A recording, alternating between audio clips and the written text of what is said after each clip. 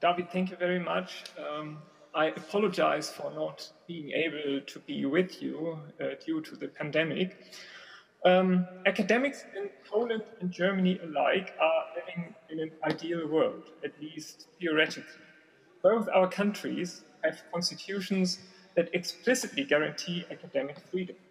Article 73 of the Constitution of the Republic of Poland says the freedom of academic research and to publish its result is granted to everyone. Similarly, Article 5, Sentence 3 of the German Grundgesetz rules the freedom of academic teaching and research. Academic freedom being explicitly entrenched in a country's constitution is relatively uncommon. Most constitutions subsume the freedom of research and teaching under the heading of free speech. In this short paper, I'm going to ask what academic freedom means and by whom it is threatened. Who can claim academic freedom and for what kind of activity? Who's got to protect it and how? And who is currently compromising it, as the fact that academic freedom is being compromised can hardly be disputed. First, academic freedom is a right of the individual against the state. It means that it is the government's responsibility to make sure that whoever engages in research and academic teaching is unharmed by any attempts at infringing their activities, as long as they are themselves constitutional. Can an academic who descends into the political arena and agitates, say, for the boycott Israel movement, claim academic freedom? No, because they have left the space of academia and entered a different one, protected merely by free speech. Can a researcher who is promoting creationism, chemtrails, or the idea that the Earth is flat claim academic freedom? Most likely not, since all such nonsense is in blatant disagreement with scientifically proven facts and well outside the parameters of what can be considered state-of-the-art. You gather where this is going. What if things are not as unequivocal as in the chemtrail or flat Earth supposition? What, for instance, if a climatologist holds a minority position in the debate on climate change? Or if one field of research, say gender studies, departs from propositions that would be described by experts of another field, biology, for example, as utterly unscientific? In my opinion, the only answer to that question, which will not be leading into aporia, is a radically libertarian one. Research and teaching can be performed in any field of academia, and it is academic as long as it adheres to a clearly defined set of methodologies. Both the gender studies researcher and the climatologist can therefore claim academic freedom, as long as they stick to a set of rules and methodologies. Whoever rejects a radically libertarian approach to academic freedom will have to explain as to why they privilege certain schools of thought and certain disciplines over others. Second, what responsibilities arise from academic freedom for the government? A, it goes without saying that the government has the obligation to refrain from all attempts to compromise the freedom of researchers. This would be the case when government policy defines research questions and objectives, but also where it excludes or privileges certain constituencies on the grounds of race or gender, for instance. A sensitive question in this respect would be as to whether one should go as far as calling the imposition of a equal opportunities code a breach of academic freedom. At least we are dealing with conflicting constitutional objectives here.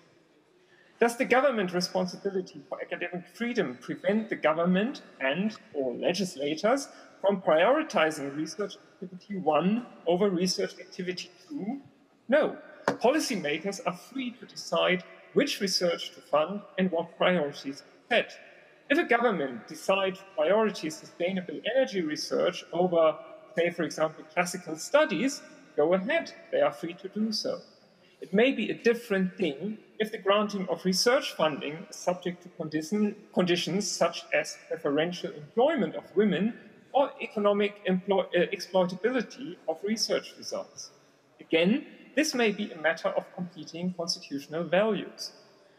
B, governments are under obligation to provide for climate at universities and research institutions where individual academic freedom is not infringed by any third party. Should, for example, activists make an attempt at preventing me from giving my talk this morning, the government must make sure that my academic freedom and that of my hosts will not be at risk. At state universities, the government is represented by the university leadership towards the professors and by the professors towards all other members of faculty. At private institutions, similar mechanisms ought to be in place. Third, who is a threat to academic freedom? At present, in my country, as well as in the US, the UK, and most Western European countries, the activism of left-leaning identitarians forms the single most formidable menace to academic freedom. While in the US, a single word can easily cost you your job, the situation is still a lot better in Europe. The platforming attempts usually target invited speakers, not the professional existence of academics as such. In Germany, there have been relatively few such attempts, and in the overwhelming majority of cases, further damage has been averted by the university leadership. This means that the institutional safeguarding of the individual right of academic freedom is still largely effective, despite all prophecies of doom. However, it cannot be excluded that the pressure exerted by activists triggers self-censoring mechanisms within the academic community. Will someone who has got into trouble inviting a fellow academic as a guest speaker extend another invitation to the same colleague? Could something I'm saying in my lecture wreak havoc over my future career? Will a too outspoken remark alienate me from my colleagues? That one has to be aware of such risks points to the uncomfortable truth that the infringement and defense of academic freedom starts in the pre-institutional field, where the spiral of silence is being set in motion because we prefer not to be heroes. This being said, the protection of the individual right of academic freedom depends as much on the individual as it does on the government. What are we supposed to do? We have to make public the names of those who agitate against our freedom, as they usually act clandestinely. We have to move the topic up the public agenda, as university leaderships will feel more pressure to act on our behalf when they realize that there is public awareness.